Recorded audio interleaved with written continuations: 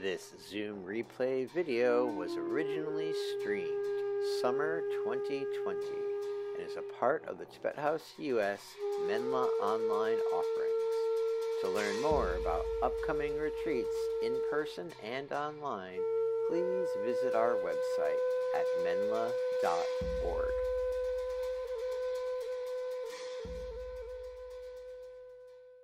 So this talk is psychedelic-assisted therapy in contemplative practice for healing. As I said, this could go in a lot of different directions, so I have notes to try to keep me on track. Those of you who've seen me know that I can get a little off track, right? So I have slides for guidance. I am Elizabeth Nielson. I am have a doctoral degree in clinical psychology. I am the co-founder of an organization called Fluence, which is a psychedelic education program. Tell you more about that in a minute. By way of background, after completing my doctoral degree, I did an NIH-funded postdoctoral fellowship in specifically in drug use research, and completed that a couple of years ago. I've also had roles in directing education and training programs, specifically with the Psychedelic Education and Continuing Care Program in New York, which is part of the Center for Optimal Living. I have been a clinical research therapist and part of the clinical research teams at NYU, New York State Psychiatric Institute, which is also New York City, as well as part of the MAPS research team in New York. That's the Multidisciplinary Association for Psychedelic Studies. So I've been involved in a whole broad range of projects in this field of psychedelic-assisted therapy. One of the roles that I have in the world of clinical psychedelic research is providing training for therapists who are going to be doing that work in the research setting. Mostly we're working with treatments that aren't available outside of the research setting, but I'm one of the people that provides training and mentoring for therapists that are working in those on those projects.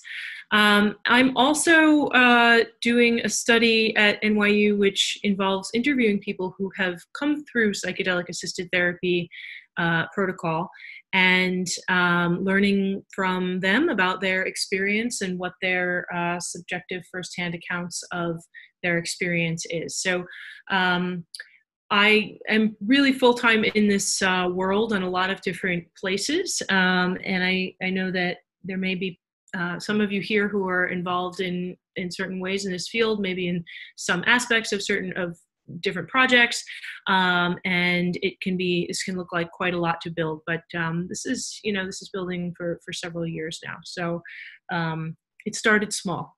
It didn't stay that way. So I recently also, in addition to these things, founded an education program with my business partner, Ingmar Gorman, who is another psychologist in New York. And this is a photo of us last year in Montreal when we were allowed to travel. We were at this was actually at an open public evening on the campus of McGill. And the fellow introducing us in the jacket and the jeans is Joe Flanders. He's the director of Mindspace Wellbeing. Mindspace is a psychotherapy clinic that had brought us there. They focus on mindfulness based practices, and they had brought us up there to teach a weekend training workshop. And I wanted to post this because our work with Joe and with Mindspace really for me began to help solidify my discussion of the role of contemplative practices and meditation in psychedelic-assisted therapy. This was, for me, a bit of a turning point where I had, thought a lot about it and trained a lot in psychedelic-assisted therapy, as well as in mindfulness practices and contemplative practices, but hadn't really begun to articulate how I would see the bridge between those things.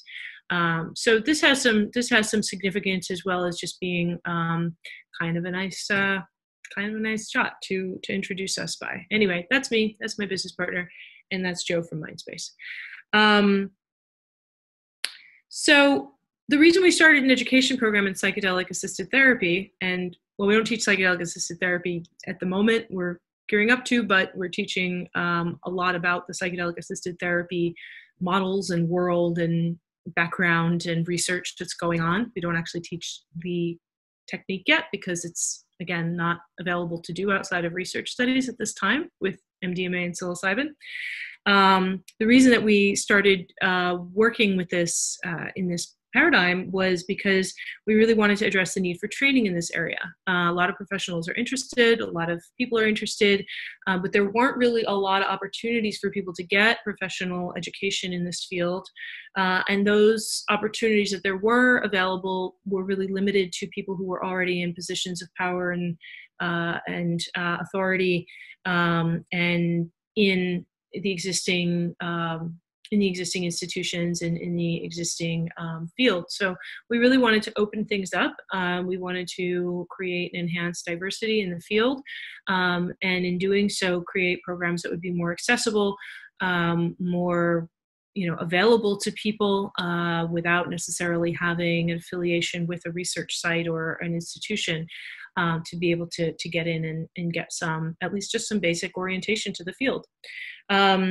We know that we know that there are huge disparities in the available healthcare and quality of healthcare, with disproportionate care being available to people representing marginalized groups. And so part of our effort to create training programs that are more open and accessible to people is a way of bringing more opportunities in so that there can be more diverse representation among at various levels of work within the psychedelic assisted therapy field, and also within psychedelic healthcare in a broader way. So we just started this work a couple of months ago, really.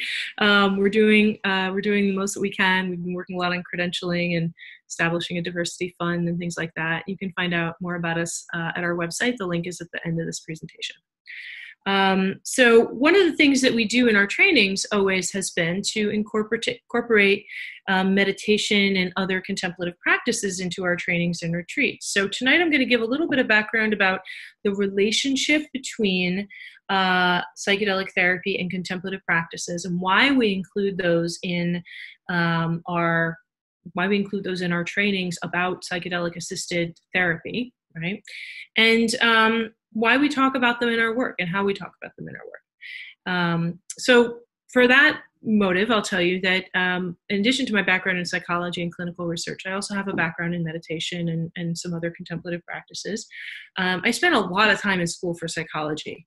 And the whole time, I was really curious about how I could learn from and explore my internal subjective experience, but there was hardly any mention of this in psychology school.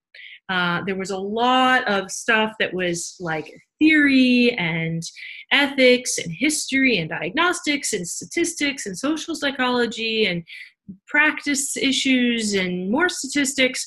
And it all seemed a little bit on the concrete side to me, and maybe even a little bit superficial, some of it.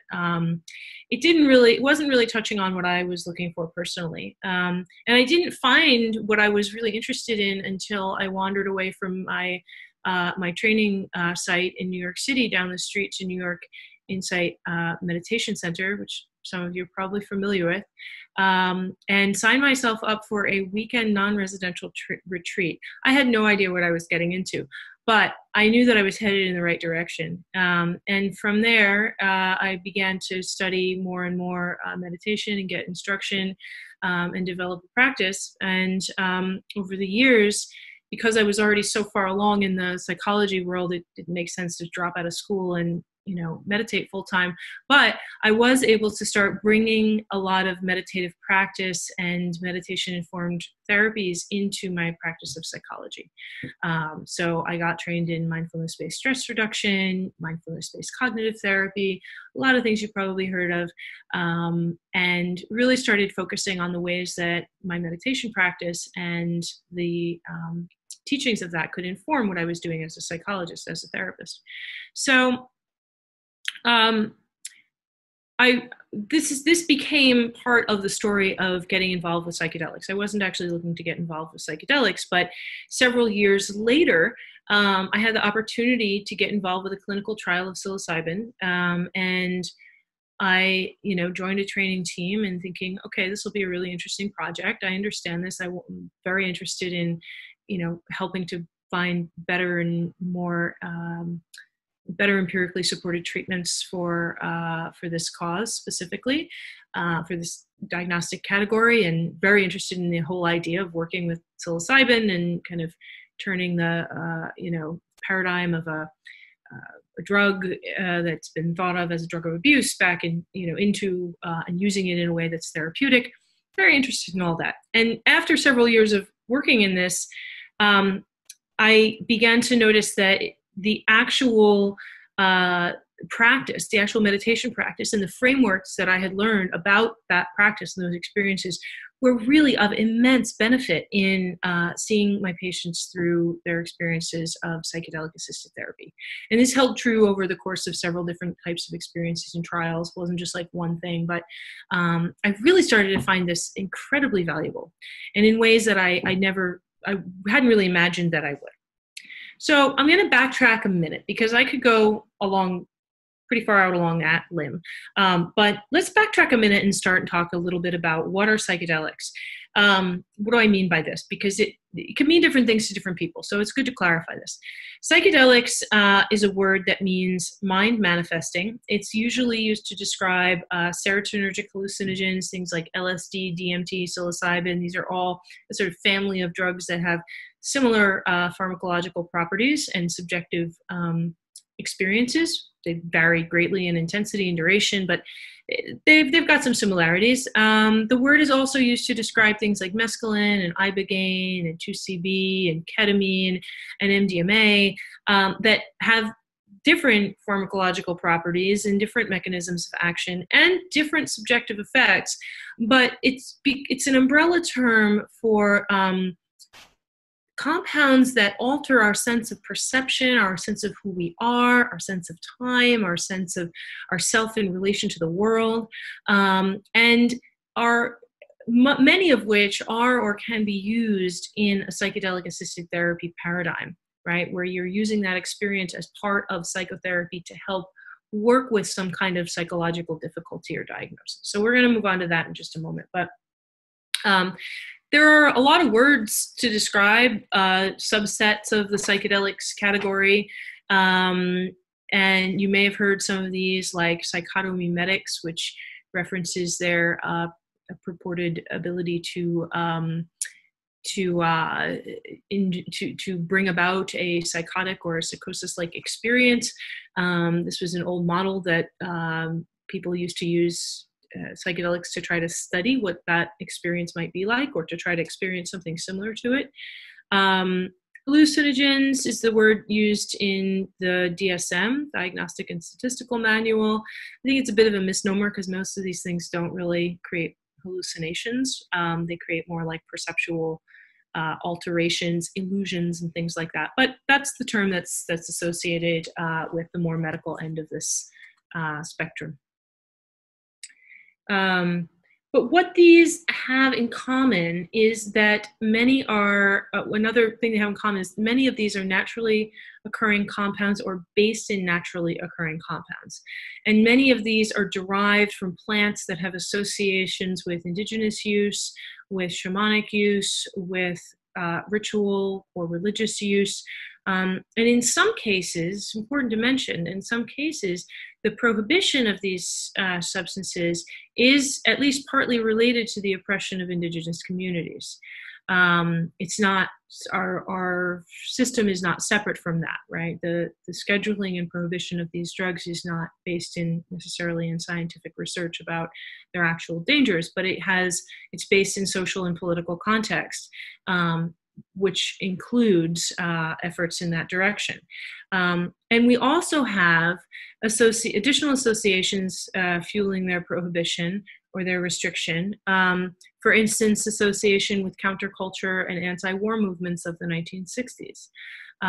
So there's a lot of social and political associations that people make with these compounds, and then in that in the trajectory of that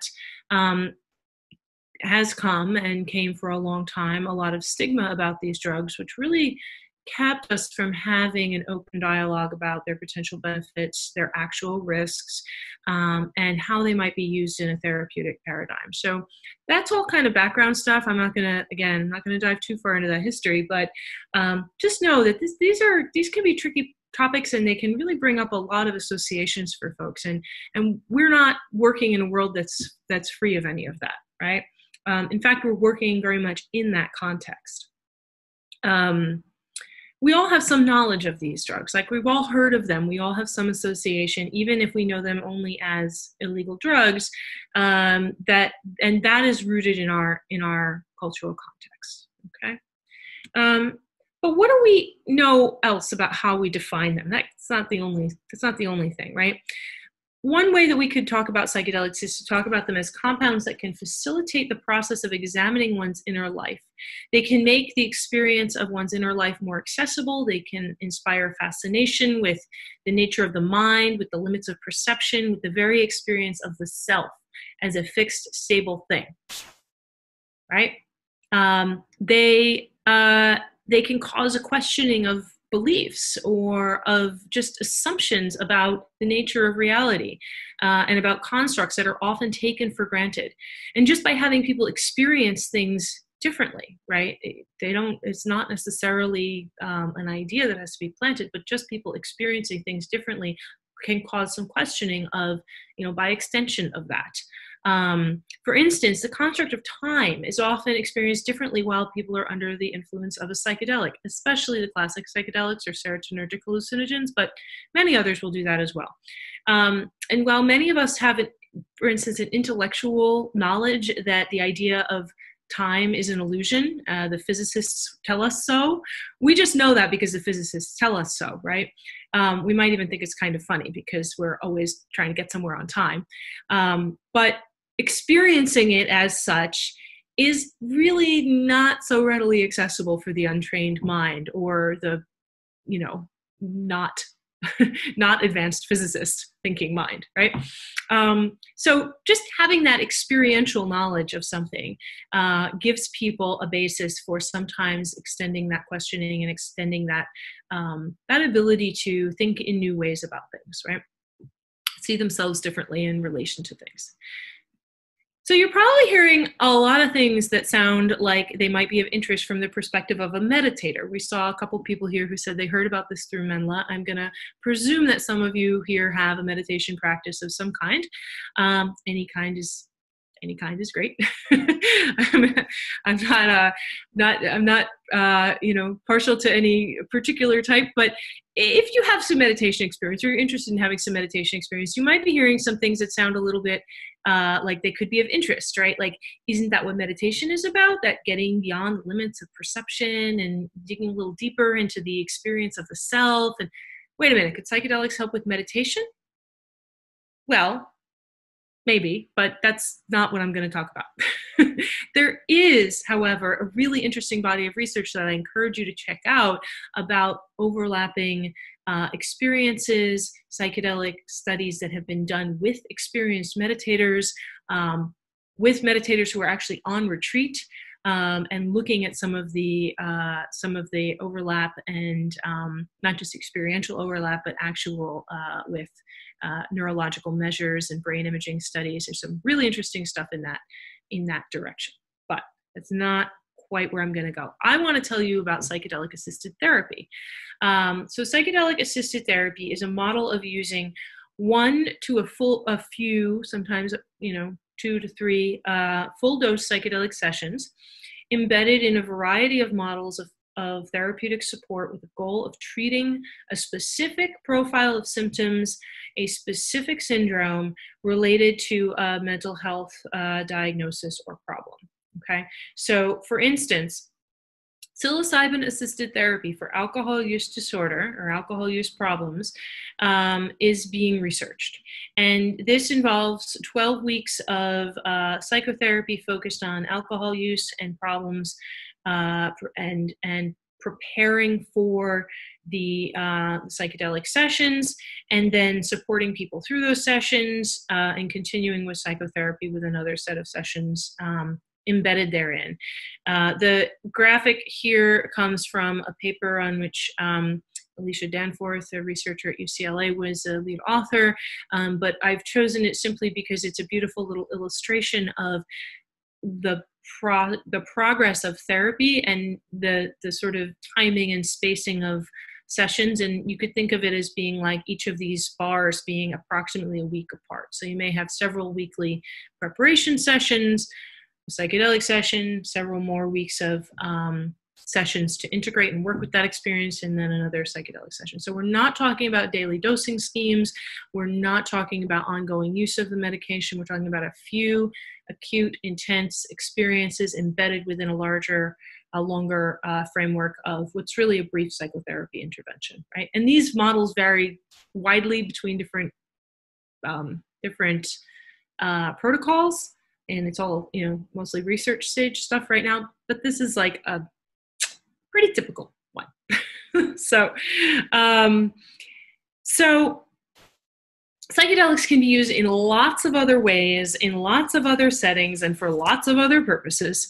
They can be used in ceremonies, they can be used in festivals, they can be used sometimes with peer groups or on one's own.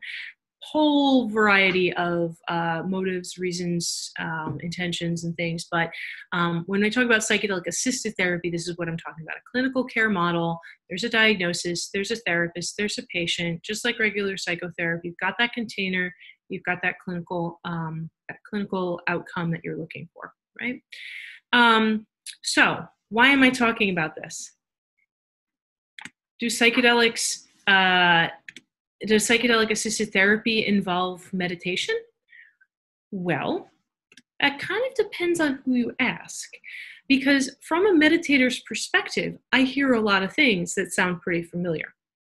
It depends on what model is being practiced, and it depends on what the focus of treatment is. But most modern protocols that I'm familiar with involve a few sessions of preparation where people are actually asked to practice or plan to practice or plan to engage in introspection during their psychedelic session experience, right? And by this, I mean they're asked to focus on their internal experience, at least to the extent they're able to during the session. They're provided with an environment that's conducive to this. It usually includes a comfortable place with eye shades and headphones and the presence of their therapists to kind of keep them safe and attend to their needs for the day, so they don't have to worry about the outside world, and it really limits interference or the need to engage with others outside of the session. And when I first heard the instructions that were being given, and we began to hear the instructions that were being given at the beginning of and leading up to psychedelic sessions in psychedelic assisted therapy, I was thinking, wow, this is really similar to the instructions that we'd give somebody for a meditation retreat, right? Turn off your cell phone. Don't need to, call the outside world. Notice what that's like.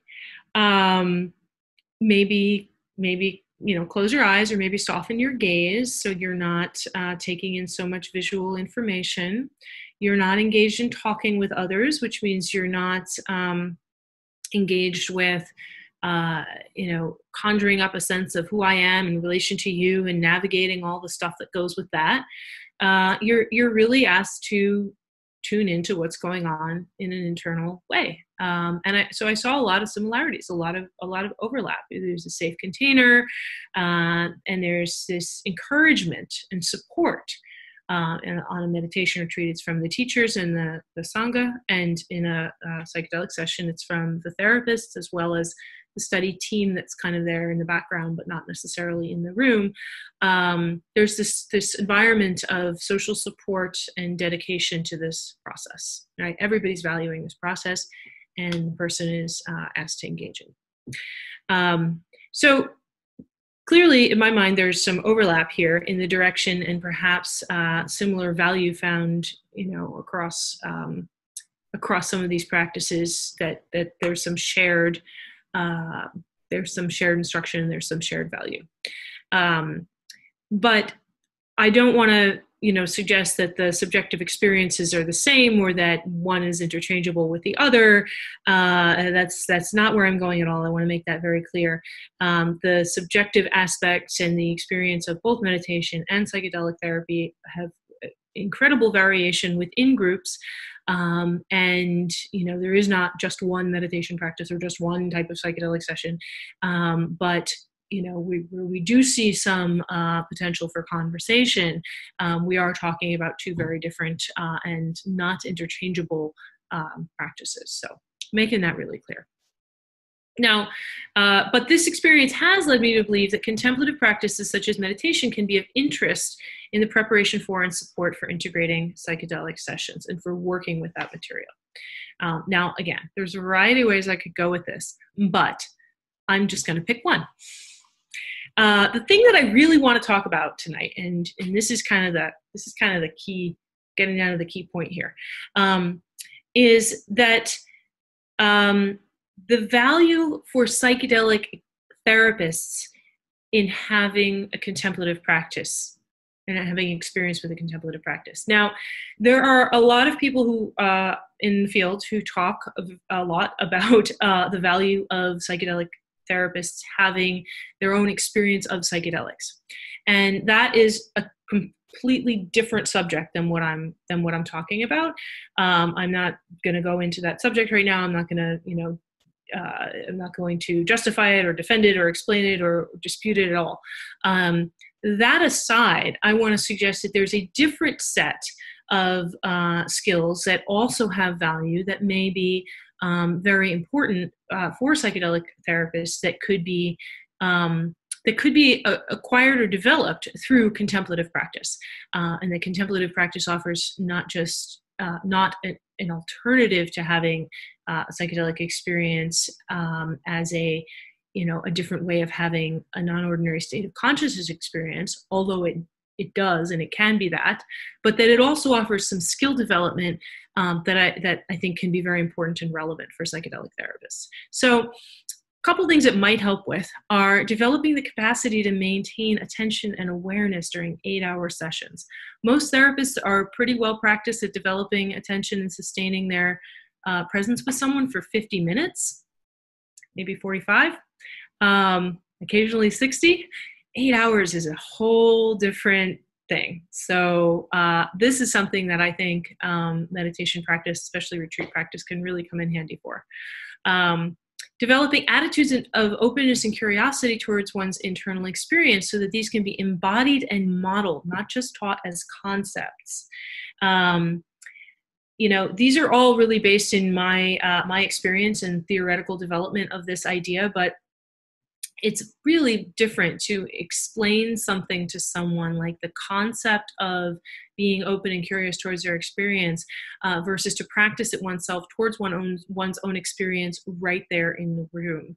And meditation experience can teach us just how much we are heckling ourselves, right? Anybody ever gone on retreat and just sat there and heckled themselves all day or, giving themselves a hard time about something all day? It can really, really illuminate that process. So when we have that experience, we may better be able to to keep those attitudes towards ourselves, which can make them easier for others to practice right along with us.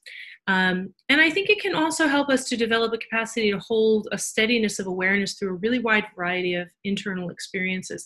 Again, lots of psychotherapists get therapy, but that doesn't necessarily give them practice in maintaining a sense of being aware of what's going on in their internal process and not being completely thrown off course by it right in the moment. Okay, so it gives us a sense of what might we find in there, what might we expect, and how to stay stable through and weather some of those storms. Right? But these are some of the basics. It's not quite what I wanted to get to. The thing that I really want to suggest is that meditation practice Contemplative practice and the Buddhist psychological framework in which it's understood offers a framework for understanding the nature of self that kind of goes beyond what most of what is taught and understood in traditional psychology and psychotherapy training programs. You remember me talking earlier about my experience in psychology school, right? And not finding what I really wanted, which was some education about the nature of my internal experience. And so I think that these practices and the contemplative practice framework, the psychology in which they're explained, really do offer something that's of value there. These psychology programs and psychotherapy programs, mental health training programs in general, many of them are wonderful, and they can provide an amazing education. They do tend to focus on a conceptualization of mental health that conceptualizes mental health as a healthy ego, development, and functioning. And what I mean by that is that pathology or problems are largely seen as a breakdown in the process of development. Somewhere along the way, something didn't go quite right. And that or an inability, a lack of enough strength of that ego to function and meet the demands of the daily stressors of life, or the extremely exacerbated stressors of life in instances such as trauma and more extreme situations, right? And healing is seen as the restoration of the healthy self, or the healthy functioning ego that's able to become stable and adequately integrated and cope with the realities of the world that we live in. So that's where, that's kind of the prevailing idea. There isn't really, except for some certain very specific schools, a whole lot of framework for understanding and working with non-ordinary states of consciousness experiences, such as those experienced during meditation and psychedelic experiences. Buddhist psychology, with meditation being the experience and practice of its principles, offers the principle that a fixed, stable sense of self is in itself a problem, and or leading to problems, or creating problems, or inherently will at some point if it's held too tightly, and is something to be moved beyond. And so it generally presumes a relatively healthy level of development if people are beginning meditation practice, although people come to meditation practice at all sorts of stages of development, and that's wonderful. Welcome where come as you are sort of idea is always supported, but it's not so focused on repairing ruptured developmental processes, but more on helping to move into a new stage of development beyond the stable, fixed sense of self, where we're able to let go of that idea a little bit, maybe loosen our tight grip on it, and sees that as even further development, further fulfillment along a trajectory. Just as it said, when we've crossed the river, we no longer need the raft. The self is seen as perhaps a vehicle to get to the meditation or to get to the practice, whatever that is, after which it becomes much less needed, or slowly, gradually over time, less and less needed. For most of us, this is not an either or a complete situation, but little by little steps in that direction, and that with each step, we are maybe experiencing less stress, less mental agitation, and more peace and ease in our lives. So meditation practice is there to help us understand and support this practice such that it proceeds along a healthy continuum of development.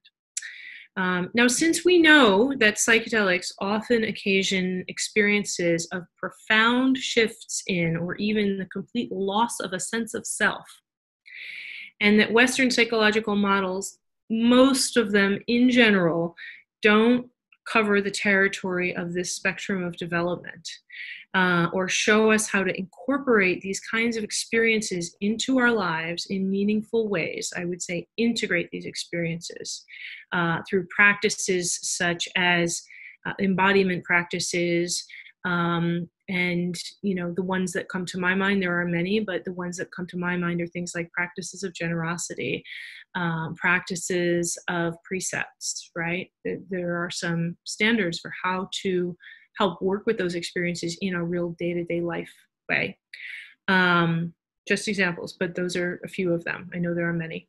It makes sense to turn to contemplative practices and to turn to this psychological framework and the psychologies from which they spring in order to better understand and help our patients develop the ability to navigate this territory, or navigate these experiences where they may experience profound shift in their sense of self. Help us figure out with them what to do with that, right? And the therapist's own model, the therapist's own contemplative practice can then become a model for assisting the patient in navigating similar experiences that psychedelics might occasion. So especially given that meditation practices are grounded in a theoretical framework that defines them and sees them as part of a healthy development, as opposed to conceptualizing them as another form of pathology or simply something extraneous. So I hope I've been clear. I'm going to take a couple of questions. I just want to say that, you know, by course of necessity, I know that I've left a lot of things out, but in this particular talk, you may have questions about things that are sort of beyond the scope here. And let's see what those are and where you've got to. And if the points that I have talked about here require further clarification, then we can certainly discuss and do that. How's that sound? I'm going to, how are we doing on time? Oh, that's kind of perfect. I'm going to stop my share. Oh, wait a minute. Hold on, no, I'm not. I forgot something. Never mind. That was the end, but I have one more slide that I want to share, which is this one. This is my thank you slide, but it's also my contact information. I want to make sure that you all have it so you can find us. That's my email if you want to rate me, and that's my website, which talks more about my work and about the educational offerings. We're not at the end yet, but I'll just go ahead right now and say special thanks to everybody at Menla, Tibet House, my team at Fluence, for your help and support of all of this, as well as the research teams that I work with, NYU, PI, MAPS, and all of the various funders of all of those various projects, most of which I've listed here. Thank you to my contemplative practice communities, as well as just say that, you know, I'm presenting my ideas here and they might be new or different. I really appreciate your coming out to listen and to engage in this discussion. But my ideas are mine and only represent what I've said. So not any of the other people, not necessarily the other people's views. All right, let's go to some Q&A. I'm glad we covered that because I know some people might want to cut out a little bit early. Do you want to leave it like this, or do you want me to stop this share? Maybe leave it like that just for a minute so people can get information. Yeah, I want people to make sure they get that. Yeah. And some time to type some questions as well. Great. All right. So there is a question about accessing this kind of therapy or these kinds of resources, especially in the LA area, but is there a website to go to or a place to go to where you can find someone willing to do these kinds of therapies? So psychedelic assisted therapy with psilocybin and MDMA are only available in research settings right now in the United States legally. There are clinical trials going on in that area though, so I would suggest, I'm just going to tell you the easiest way. On my website, there is a link for resources at the top, and there you'll see two links to explore for clinical trials. One is a website called clinicaltrials.gov. We've written some instructions for how to find psychedelic-specific studies. And then the other one is for the MAPS research. If you're interested in MDMA research, you can go there. and sign up, and they will do a pre-screen. And if you're eligible for a local site, they will connect you with that site. One way that psychedelic assisted therapy might be accessible is by doing some work with ketamine. So you can search for ketamine therapy providers who actually incorporate the principles of psychedelic assisted therapy into work with ketamine, which is available legally in medical settings.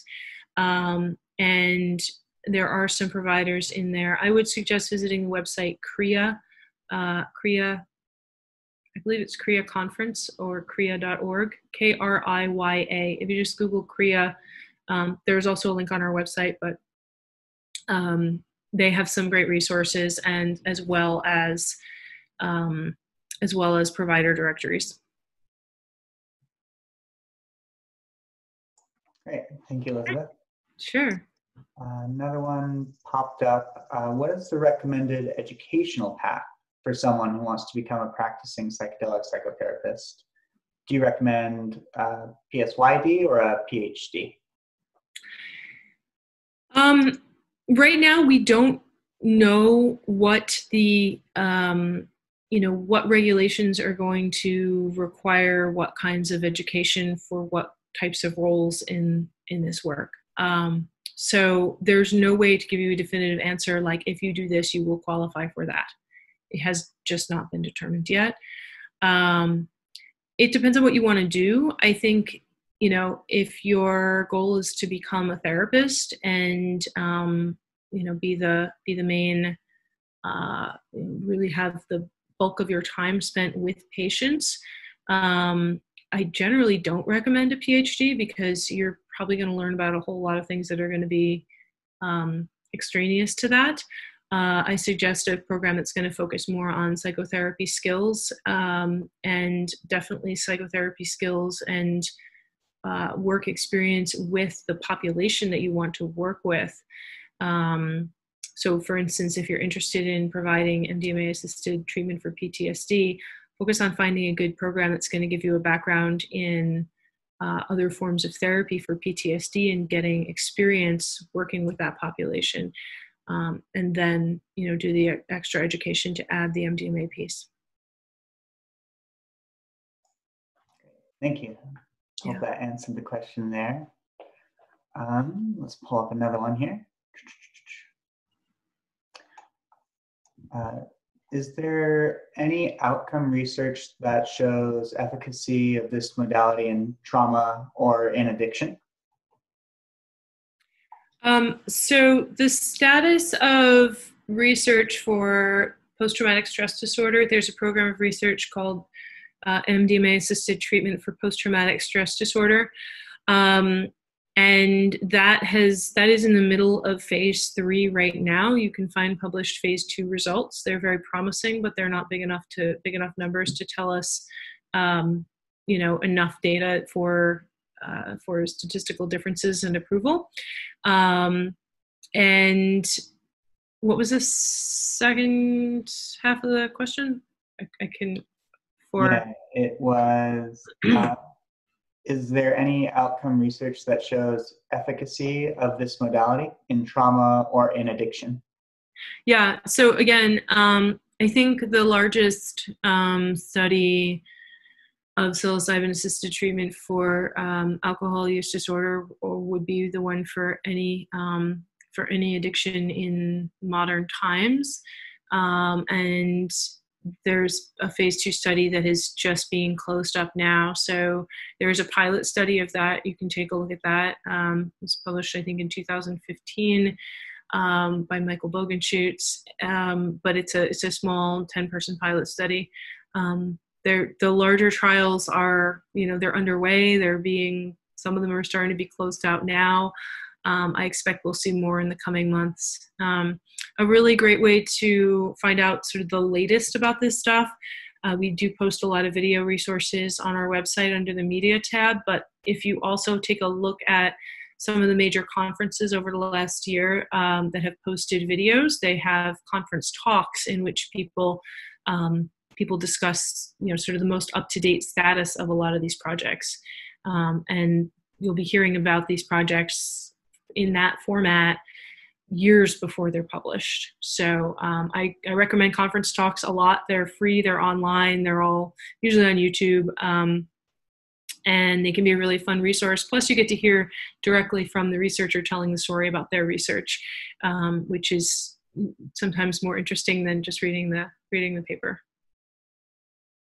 Great, thank you. That's super exciting. That's a great resource. Mm-hmm. Next one, got time for a few more questions. Yeah.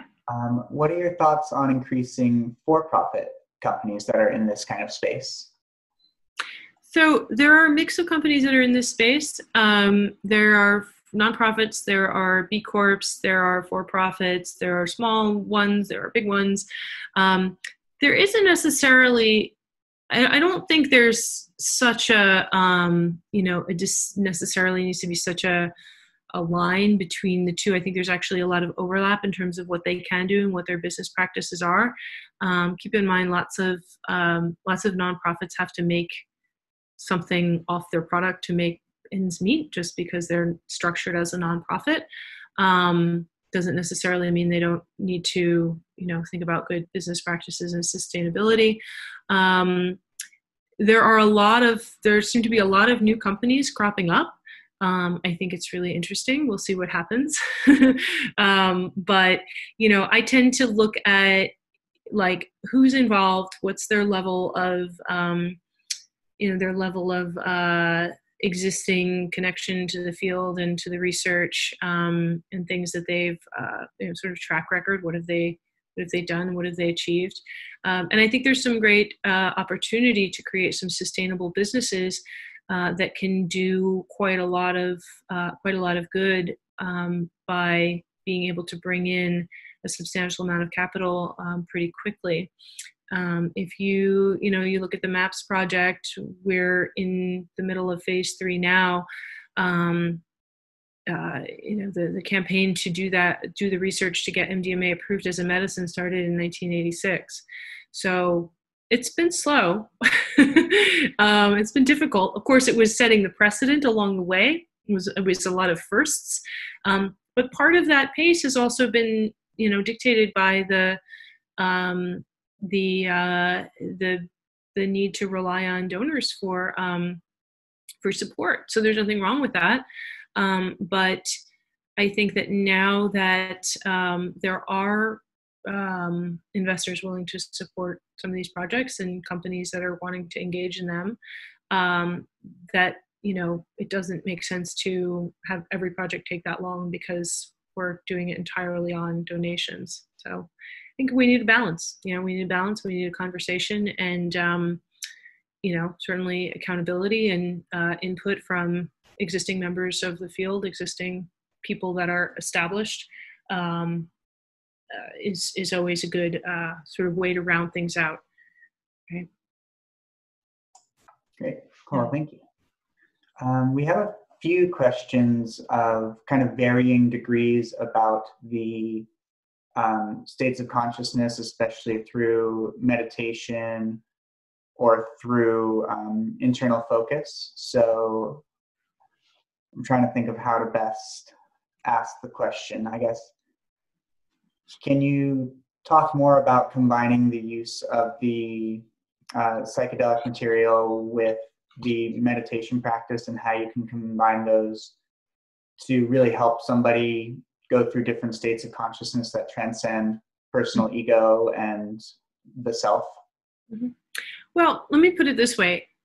If I'm seeing a patient in private practice who says, they're thinking about going to have a psychedelic experience, one of the first things I want to ask them is, well, have you tried any contemplative practices? Have you ever tried meditation or anything like that? And that can kind of be seen as a little bit of a proxy, right? So if someone says, I can't sit still with myself for 5 minutes, I, would say, okay, well, psychedelics can be a pretty intense internal experience. And it sounds like it's hard for you to go through whatever it is that happens when you get, when you try to meditate. So maybe that's something we want to investigate a little bit more. Simply because, thinking of them as completely different, I think, it's nice to be able to, for people to be able to go into those experiences knowing that they've got some tools to work with potentially very bizarre, overwhelming, intense experiences, right? And those, that can be a good way of just gauging somebody's skill set for that kind of experience. Right. Great. And then the follow-up question there would be taking that and applying it to the daily life outside of the therapeutic session. So how would you carry that forward into everyday practice or everyday thinking? Right. So this is an interesting place because a lot of people, will come out of a psychedelic experience feeling maybe a totally different relationship to themselves, maybe having really experienced, their values in a different way, or feeling motivated to live in a different way and live with maybe more, in a way that's more aligned with their values, right? One word for it is to live with more integrity, but that feels kind of judgmentally, but I don't mean it that way. I just mean like wholeness and alignment with one's values. And so I don't know that our psychological practices are particularly great for that. Like we're taught to get symptom reduction, right? But I do think that contemplative practices have a lot to offer in terms of teachings about like how to be in the world, how to be in relation to others, what kinds of things you might want to try or notice that could help you to live a way that's feeling more aligned. So I think that's a place that we really can turn to. What kinds of states of mind do you want to develop? Yeah, and I invite people to explore whatever practices are attractive to them, and some will gravitate towards meditation, others will not. That's fine. There's no prescription for it. But I do think that there's some value in looking at what are the kinds of things that are recommended for ways of living in the world for someone who's trying to develop a meditation practice. Right. Great, thank you. Yeah. Very good answer. We did have a more educational question. If you are already a licensed therapist, how can you set yourself up to be a psychedelic therapist? Besides doing your own work, what specific models can you suggest? If you're already a licensed therapist, so again, the only ways that this is legally available right now are with MDMA and psilocybin are in the clinical trials. And the only ways to get trained for clinical trials, by and large, a few exceptions, but the only ways to get training in the modality that's specific to the trials is to get trained for a specific research site. So if you can affiliate with a research site that's putting together a study and wants to bring you on as a therapist, that's one way. The therapist training is by and large not really available to the public yet. We do plan to offer some of it soon-ish, like within a year maybe, although it's not definite yet. There are some things that need to fall into place before that. There's a place in California called the California Institute for Integral Studies. They have a certificate program that does teach a lot of this, a lot of background and a lot of the beginnings of what one would need to practice psychedelic assisted therapy. But again, I just want to say there's no established credential for this separate. If there is going to be one, it hasn't been established yet. So nobody can come out and tell you this is exactly what you need to do to be able to be practicing this 3 years from now. Just hasn't been hasn't been determined yet. So I'm sorry, I wish I had more to tell you. I wish I had better news, like sign up here.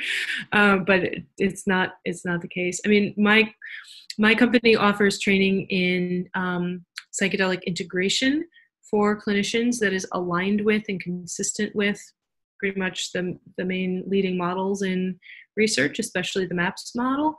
And that's a great place to get started and a great place to be able to work with people who've had experiences in other settings.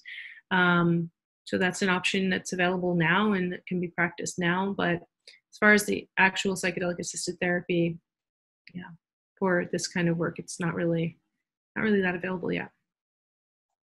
But if you're here, you're already on the leading edge of the curve. So you are by definition an early adopter, because many people are not even really, this is not on their radar yet. So take heart in that. Great. So everybody's in the right place. Yeah, you're all in the right place. Exactly where you are.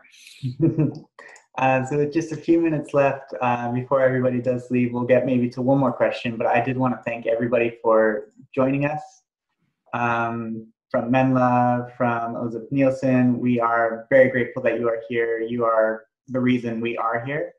So thank you very much for being here tonight and participating and hopefully enjoying these teachings. I certainly know I did, watching along with that. That was incredible information, and thank you, Elizabeth, for sharing Thank you. the cutting edge of where we are with these teachings and knowledge. Yeah, please do join us. And we're going to have a retreat at Menla, hopefully in November. And it will be for people who are interested in exploring the role of contemplative practice in psychedelic and working with people who've used psychedelics for therapists. This archive video was brought to you in part through the generous support of the Menla Tibet House US membership community and viewers like you. To learn more about the benefits of membership, visit tibethouse.us.